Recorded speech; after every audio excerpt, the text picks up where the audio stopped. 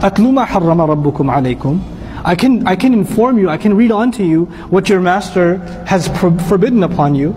أَلَّا تُشْرِكُوا بِهِ شَيْئًا, that you should not do shirk with him at all, in any way, shape or form. وَبِالْوَالِدَيْنِ إِحْسَانًا, and that you should be the best you can possibly be to both parents. Now, the ayah said, let me tell you what's haram. And what's haram is what is forbidden, right? Logical? What is haram is what is forbidden. What's the first thing that's forbidden? Shirk. He'll say, لا تقتلوا أولادكم من إملاق. Don't kill your children because of bankruptcy. That's also forbidden. Then he'll say, وَلَا تَقْرَبُوا الْفَوَاحِشِ. The ayah will get to, don't come near any manifestation of shamelessness. Don't come anywhere near anything that could be shameless. Don't go near it. That's haram also.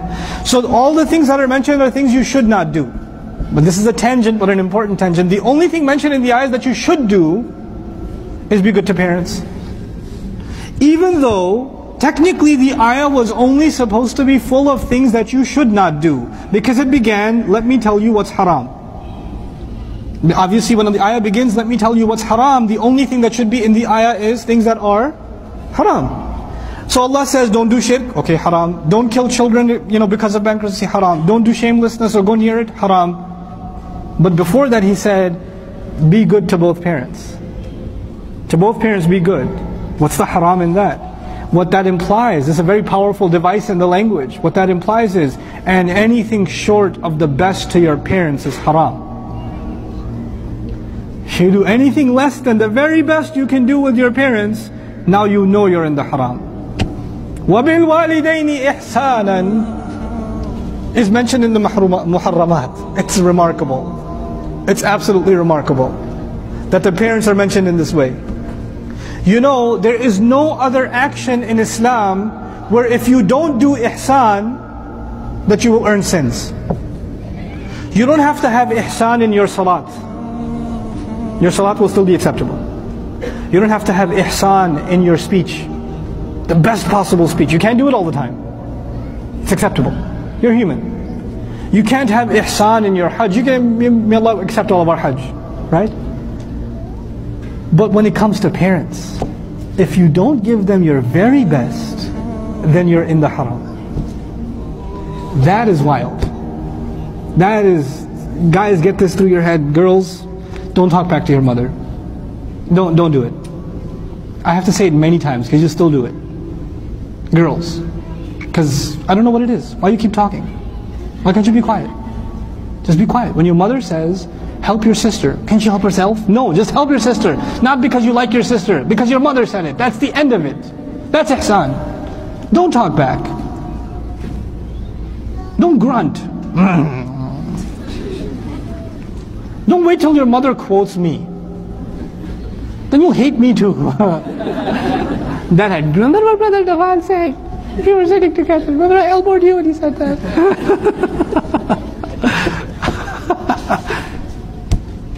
With guys, both parents, means even your dad, the one who gets on your nerves.